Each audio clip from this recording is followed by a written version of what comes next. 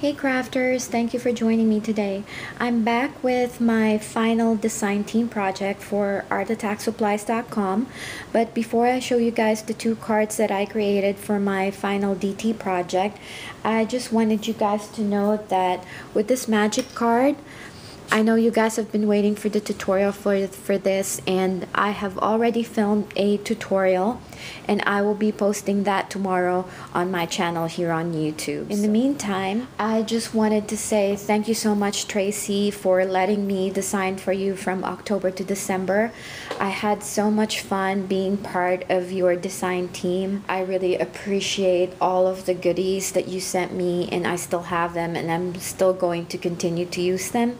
And I would still continue to order from Art Attack because you have the best customer service. And of course, for you guys out there, Traci still has special and sales for Magnolia, so you guys should check her out. And she has some pre-order. If you're looking for Tilda and other goodies, Traci has them at her store for pre-order, and you guys should check it out.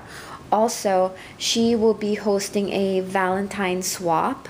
So if you guys would like to participate on that hop, please check out Traci's YouTube channel, and I'm sure she will be announcing it soon. Or if you guys are not a member of the Facebook page yet, like Art Attack and Tilda and Friends or something like that, and Art Attack Anonymous, then you guys should join that Facebook, because Traci is always doing giveaways and announcements and things like that. So these are the two cards that I created for my final DT project, and that is using the Greeting Farm stamp set. And as you can see, these two girl images are so incredibly cute, and I colored both girls using my Copic markers. The first one is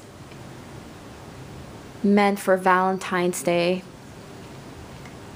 or winter theme, but it's not really for Christmas. That's why I didn't put any Christmas tree or anything that has to do with Christmas, because you know it's still winter, and you can use this for a just because card or a Valentine's card.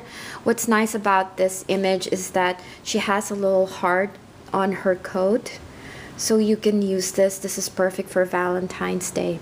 I used the Rolling Hills die that I have from my stash,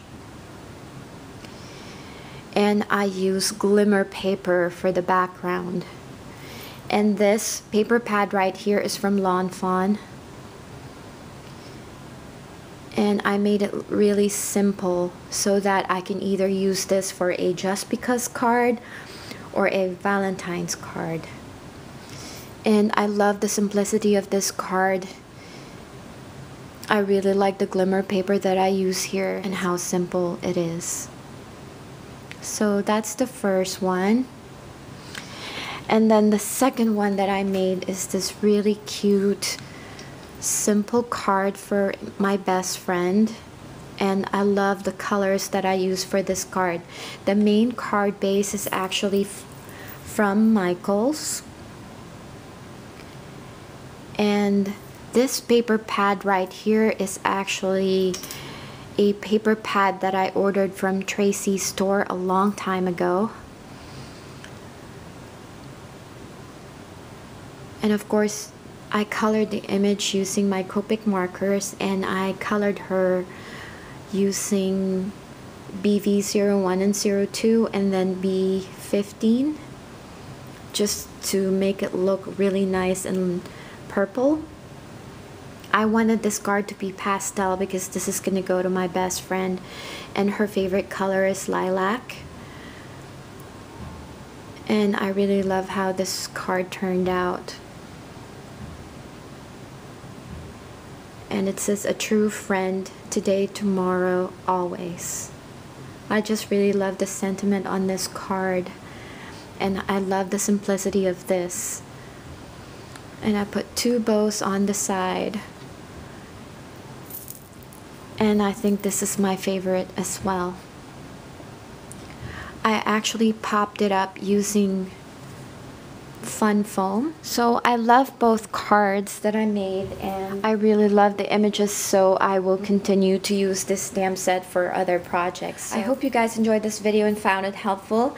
If you have any questions, please don't forget to leave me a comment down below, and I will try to answer your questions right away. Don't forget to check out the tutorial for this magic card tomorrow. I've already filmed it and it will be posted on my YouTube channel tomorrow. So thank you again so much, Traci, for letting me design for you from October to December. I really had so much fun, and I'll see you guys on my next project. Bye for now and happy crafting!